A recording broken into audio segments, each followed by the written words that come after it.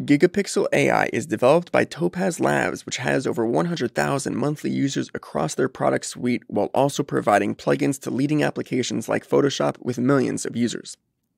This is a compute-intensive application that enlarges images while enhancing details.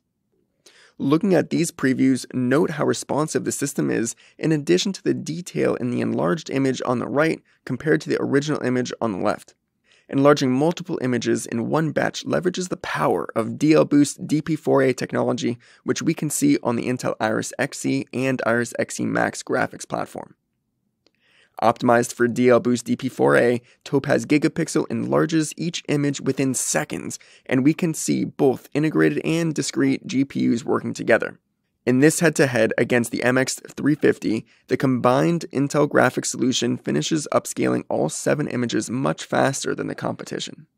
Performing over 2 million operations per pixel, getting the clearest enhanced images is faster than ever before on the new 11th gen core processors with Iris Xe Max graphics taking advantage of Deep Link.